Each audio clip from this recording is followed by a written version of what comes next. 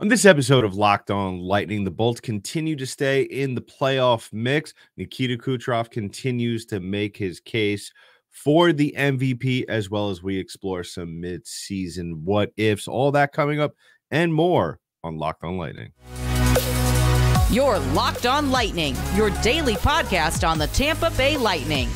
Part of the Locked On Podcast Network, your team every day.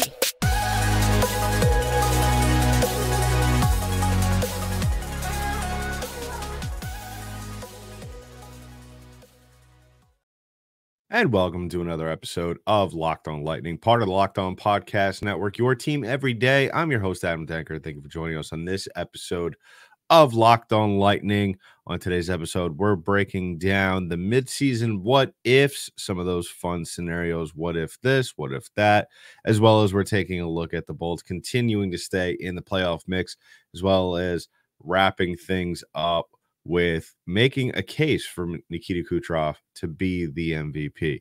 All that coming up soon. But first, I just want to remind you that today's episode is brought to you by FanDuel. Make every moment more. Right now, new customers get $150 in bonus bets, guaranteed when you place a $5 bet. Visit FanDuel.com/lockedon to get started.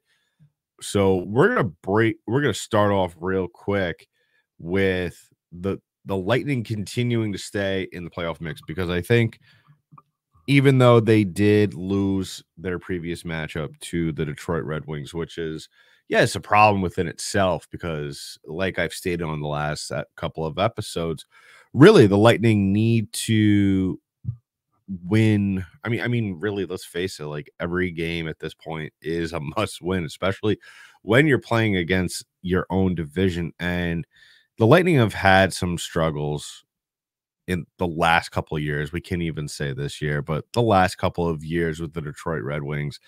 And the Lightning will obviously see them again. And I feel like the Bolts need to pull off a couple of wins in a row against the Red Wings, and really in convincing fashion, because I feel like we're getting to a point now with the Red Wings, the other teams in the division, as well as the Boston Bruins, the Buffalo Sabres, who they played this past weekend as well. You kind of need to exercise any demons that you may or may not have towards these teams, because it seems as though the Lightning really, like, when they lose games that, really are games that you should win. I mean, let's face it. Yeah, the Red Wings have gotten significantly better over the past couple of years. The Sabres are a better team compared to 2 years ago. The Toronto Maple Leafs are kind of like in this weird limbo. We'll get to them in just a bit, but the Florida Panthers have gotten back into the thick of contending for the top spot in the division, and the Boston Bruins are continuing to do Boston Bruin things, as well as, the Ottawa Senators, who are another team that tend to give the Lightning fits. The Lightning have done a good job, as we stick a pin in that whole division thing, because a lot to unpack there. So I'll try to unpack it within the next 15 minutes. So the Lightning have done a very good job, as we all know, starting off slow to begin the season, rattling off 5 wins over the last couple of weeks. Very impressive all around. Very good performances against the Kings, very good performance against the Devils, a very, very good performance against the Minnesota Wild, who, yes, are not a playoff team, but still a tough team nonetheless. And then winning a close one up in Buffalo, and then unfortunately losing up in Detroit, and then have a tough matchup tomorrow night against the Philadelphia Flyers. I think that this team, regardless of where they are in the division, I think it's one of those games where, one of those stretches, and really one of those months where it's really going to be a matter of attrition for this Lightning team. And it's really going to measure, because I firmly believe, some people might not agree with this statement, but really what it comes down to is that over the next couple of weeks, over the next couple of months, depending on how well or how much you want to read into every single month of hockey or every single game of hockey, as you know, or have been a listener of this show for for quite some time, you know, we like to really dig into every single win and every single stretch of games. It's really going to come down to the Lightning being able to show that they want it more than any other team, because when you look at the standings, everything is tight right now. I mean, the Lightning, when you look at the standings from Toronto all the way down to Tampa, I mean, everyone is Tampa and Detroit are tied up at points right now. Toronto, I feel like, is just they're basically just kind of waiting for someone to come get their spot. I feel like it's just, you know, I spoke about in the beginning of the year, I think, or at least hinted at it, that Toronto is a team that is, and I even said it on Twitter the other night, Toronto is a team that is massively overrated, in my opinion, because when you look at what they have on their team and just, you know, the overall issue that has plagued them over the last couple of years has been goaltending. I mean, this is a team, when you look at their roster, at least their first 30 lines, they are a team that really should be contending for a cup, should be playing in the Eastern Conference Finals every year, and that's not something that happens. And especially now, this was a team that I felt like, from the outside looking in, they were a team, especially now that they got past that first round win over the Lightning last year, you kind of felt like they were going to take another step, like that was going to put another jolt in their tank, but that's not something that happened. And really, the Lightning, like I said, this is going to be a playoff spot, because I feel like Detroit can do it, but I also feel like they can't, just because they have the talent, but they don't have, in my opinion, the experience. I feel like they're right now, I think they're what Florida was 2 years ago. And the thing that really has now worried me, that has come to my attention, especially now with the Lightning still in the wild card chase. Yes, we could wake up in 4 days and the Lightning will be in that third spot in the Atlantic Division.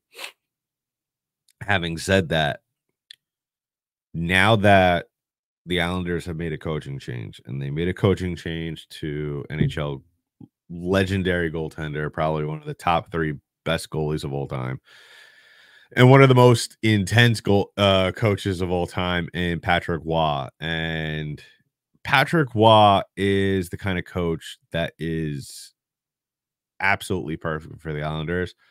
They're a team that is on the fence of making the playoffs, and he's the kind of coach that could propel them into that playoff spot. And that is something that worries me, because he is going to bring this level of intensity that really not many coaches you see display openly. And the reason why I'm talking about that is because the Lightning are excuse me. The Lightning are a team that at times don't display the proper level of intensity. Yet, having said that, I still do firmly believe, and we're back. Sorry, I just had to pause there again because I had to sneeze. But the Lightning are a team that do not display the proper level of intensity for a team that needs to win every single game. And that's really something that has bothered me over the last couple of years with this team. But, you know, it's one of those things where they're going to have to take their level of play up to another level. I know that was a little redundant there, but they have to continue to bring a certain level of intensity that we have not seen them really bring in quite some time, up until this previous 5-game winning streak, which was very good, very positive for this team. You know, the thing that really was disappointing was that it ended. But really, my point is to round things up, is that there are a lot of moving parts in this playoff race. And yes, it is a playoff race. I don't care if it's January. April is going to be here before we know it, and that's when teams really start to panic that are kind of where the Lightning are right now. Once we get into April, you don't want to be a team that is separated by a point or so between other teams that are trying to make the playoffs. And what I'm saying is that the Lightning, in order for them to want to be playing in May, they got to start playing like a playoff team now. Like I said, very positive result from this previous 5-game winning streak. And now it's time to restart a new winning streak. They got Philly coming up next. They have the Coyotes, who, like we talked numerous times on previous podcasts, that there are teams that you need to win, and they're also against, and then there's also teams that really, at the end of the day, there's no excuse to lose to them, and Coyotes are one of them. And then you have the Devils at home to round out the month of January, a team that you have previously beaten, a team that I firmly believe can be beaten again. So let me know in the comments below what you think about this recent level of play from the Tampa Bay Lightning. I think it's very good to see. I think it's very positive. I think that, now that we saw them sustain a winning streak for more than 2-3 games, that's something that this team could hang their hat on and they could build upon as the season progresses on. So coming up in just a little bit, we'll talk about some mid-season what ifs. For example, what if Andre Vasilevsky started the season healthy and was able to play from opening night?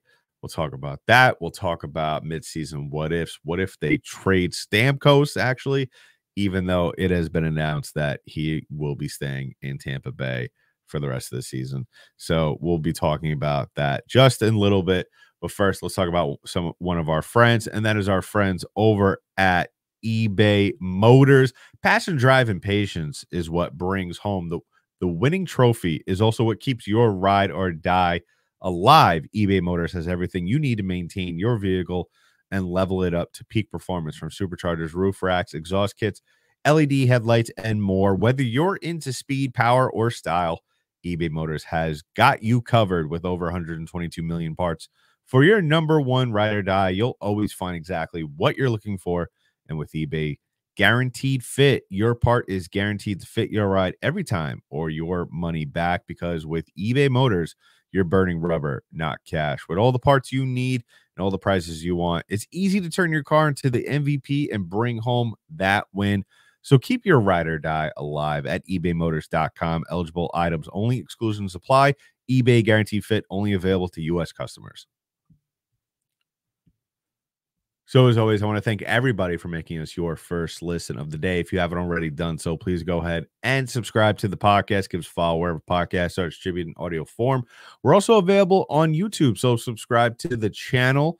I saw that there are some people who are new to the channel who had Buccaneer logos on their profiles. Sorry to see the Buccaneers fall in the playoffs. I mean, even though some of you who have been listening to the show for a while, who have gotten to know me pretty well, I'm a huge Giants fan, but of course, I was rooting for the Buccaneers to make a deep playoff run, but that, I guess, this year wasn't the case. So, but to all of you that followed the show and are new to the show, welcome, and all to you who have been the everydayers, the day oneers who have been with us for quite some time, thank you for joining us as well. So we're moving on from talking about, just kind of a little bit of an update that we'll have every couple of episodes or so, how the Lightning are doing in the playoff race, because this is a playoff race, and this is going to be a very exhausting playoff race for this Tampa Bay Lightning team. So, what better time to kind of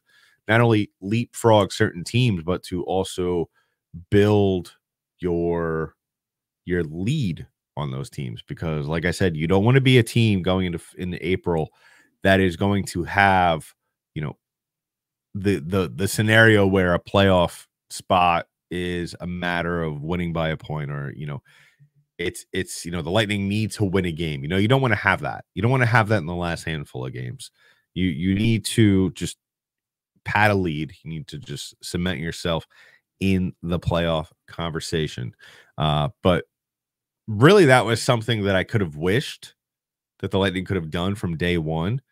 And, you can't help but ask yourself now at this point, especially now that Andre Vasilevsky's back, uh, and all the different storylines surrounding this team. Victor Hedman looks like he's starting to get back or has been starting to get back into what we know him to be. Um, as well as, Steven Stamkos. Now it is well known, common knowledge among Lightning fans, as well as obviously everybody in the organization that follows his team. He is with us for the rest of the season. But you can't help but wonder, what if? And that's what we'll be doing in this segment. We'll be talking about some what ifs. Really, the main one is where the Tampa Bay Lightning really would have been if they got off to a better start. And I guess this what if kind of encompasses a lot of storylines, because you could throw the Vasilevsky one in there. I firmly believe if Stamkos was traded, that would if he was traded before the season, which probably would have been a more likely scenario, because once the contract negotiations broke down, Stamkos could have easily said, you know what, get me the hell out of here. I want to go somewhere where I'm going to get my money and I'm going to be able to play hockey by an organization that will pay me the right amount of money. As well as that, all coupled in with the fact that the Lightning played well to start the season. Well, they did. They played 500 hockey, but, not up to the level to where I would have liked this team to have played. So we're talking about that. And really starting with the whole Vasilevsky thing, I guess, like if he started the season healthy, how would he have performed? And I think it would have been somewhat similar to what we saw when he did come back during the week of Thanksgiving. I think that we could agree. And also, I'm very much in the camp, and this might be somewhat of a conspiracy, but I firmly believe his play last year is directly linked to this injury. The organization and him didn't want to admit it, whether it was something that he kept from them or something that they also colluded together with just to see, maybe how it was going forward. And then eventually they mutually decided that we need to get this surgically repaired, and we're going to say you heard it during the summer working out. But whatever. I mean, that's a whole nother off-season podcast episode that we could talk about. But really, the fact of the matter is that I think he would have played, 100% back to healthy, fully rested Vasilevsky. I firmly believe he would have played basically very similar to what we have seen him play thus far. I think that really, when you look at what he has done and really, how he has played this season, I think that really, to a certain extent, this is kind of what he's kind of averaged to be. You look at his stats right now through 23 games, he's 13-10. His goals against average is 2.83. His save percentage is 901, which I don't know how to really look at save percentage and really come back from looking at that number and say to myself, this guy is a good goaltender. I think really, every goaltender faces a certain amount of shots on any given night, and it's not just a set number for every goaltender. I am more inclined to look at the goals against average, just because you kind of get to see, where they're at.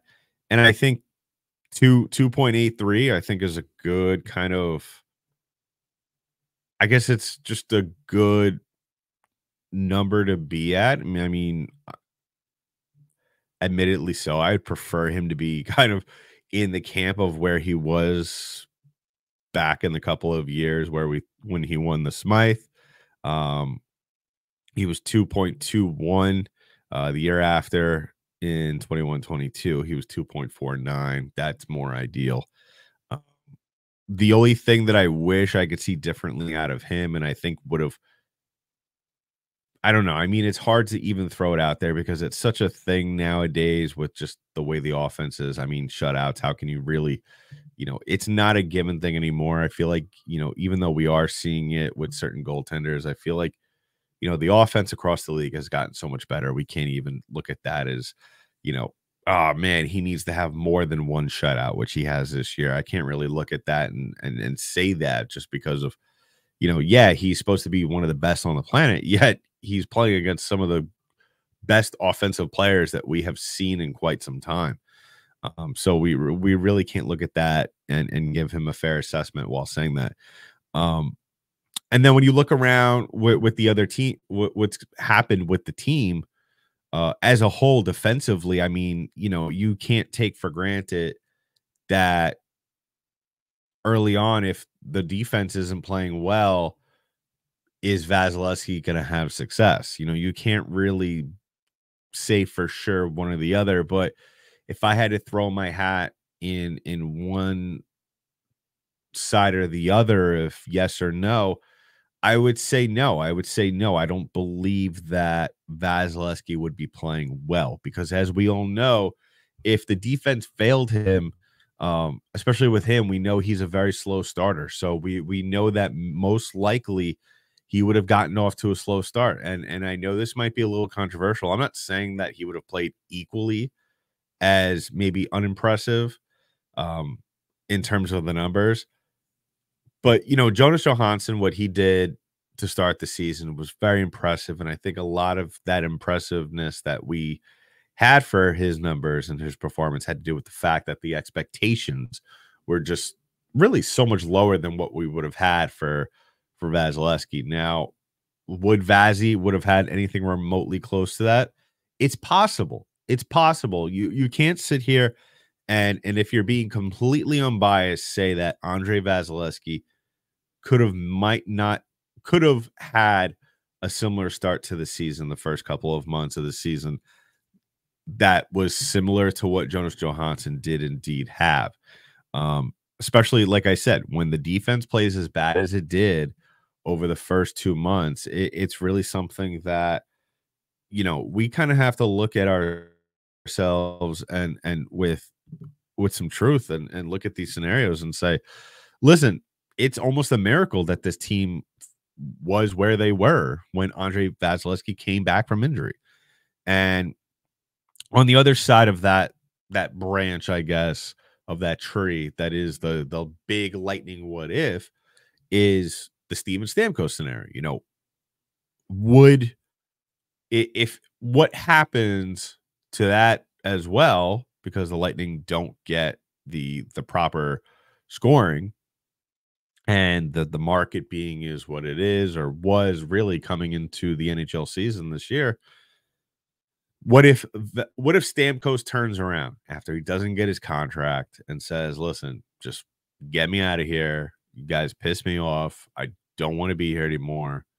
Send me somewhere where I could get my money, where it's, I guess, the weather's equally nice. I don't know if Stammer really cares about that. I think he cared more about in this scenario about, being shown respect. And, I mean, you saw it in the one of the press conferences when they were talking to him about it. He was not happy about it, and rightfully so. I mean, listen, the guy has had phenomenal career under normal circumstances with the salary cap and everything, in a world in a world without COVID, really, he probably would have gotten the money that he was asking for. If the Lightning still in that reality did end up winning the cup in 1920, what if he does say, trade me? My thing is, going off trades months prior, what we saw in the scenario in which Tanner Jeannot was traded was traded to the Lightning in return for $1 billion draft picks and a couple of players. Can you really look at that possible what if and say Julian Brisebois doesn't get fleeced? I mean, I'm not saying he got, okay, yeah, he did. He got fleeced in the Jeannot trade. I think Jeannot is a good player. I think he is for what he is. He's very good. but he's not worth at all what the Lightning gave up in return for him. Can you look at the scenario, the what if scenario, if Stamkos does indeed say, "Get me out of here"? Do you think he has that same kind of mentality? Does he say, "Okay, I just need to get this done. I don't care what it's going to take. I just got to get this guy out of here so it's not a talking point all season," especially going into the season? I can't tell you with absolute faith that he doesn't get absolutely screwed and set the Lightning back more, and give him up for absolutely nothing. So that's a whole nother scenario. I mean, it that's a whole nother podcast, an episode within itself, because then now we're talking about who needed what at that time. Um, how does salary cap work with other teams? Do the Lightning have to retain any type of money? Most likely, yes.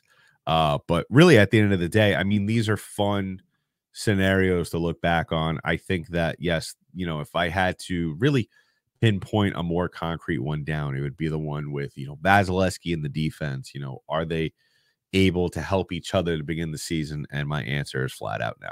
I think the Lightning, maybe they win one or two more games than they originally did heading into Thanksgiving, or around that time, but I don't believe they are significantly better than they were when Vasilevsky was out. So let me know in the comments below what you think about that. And coming up in just a little bit, we'll continue to make the case for Nikita Kucherov being this year's MVP winner in just a bit. But first, let me talk about our last sponsor of the show, and that is our friends over at FanDuel. Now, listen, in case you haven't heard, the NFL regular season is wrapping up, but there's still time to get in on the action with FanDuel, America's #1 sportsbook. Right now, new customers get $150 in bonus bets guaranteed when you place a $5 bet. That's $150 in bonus bets, win or lose. The app is so easy to use, and there are so many different ways to bet, like live same game parlays. You could find bets in the new Explore tab and make a parlay in the Parlay Hub, the best way to find popular parlays. So visit FanDuel.com/lockedon and make your first bet a layup. FanDuel, the official partner of the NFL. So as always, I want to thank everybody to making us your first listen of the day. If you haven't already done so, please go ahead and subscribe to the podcast. Give us a follow wherever podcasts are distributed in audio form. We're also available on YouTube. Subscribe to our channel there. And as always, one last final thanks to those of you who are joining us for the first time, and you, the everydayer who has been there from day one, especially our day ones.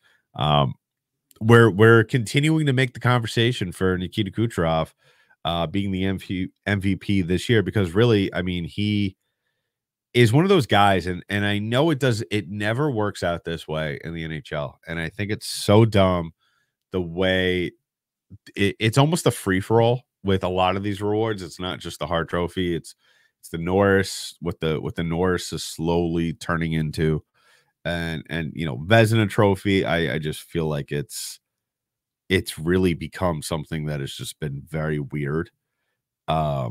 Just, I mean, like I said, all the awards where, you're not basing it off a single stat. It's not like the Jennings or, the President's Trophy, where the flat out winner is determined by X amount of points or X amount of not goals given up as a group.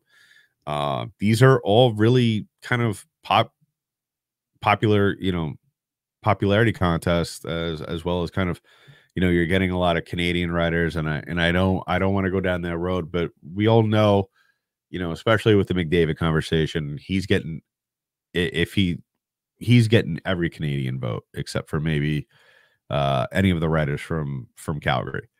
But what I am gonna say flat out, first of all, with this MVP trophy, voting, is that people need to stop looking at these players as just, goals, goal scored, points. They have to start looking at it as for what the award really is at the end of the day, and that's most valuable player. And it's not best player in the league, it's most valuable player. So you look at the top three guys really in points. You look at McKinnon, Kuch, Pasternak, and then you could also look at goals. Matthews, Reinhart, Pasternak, and Kuch.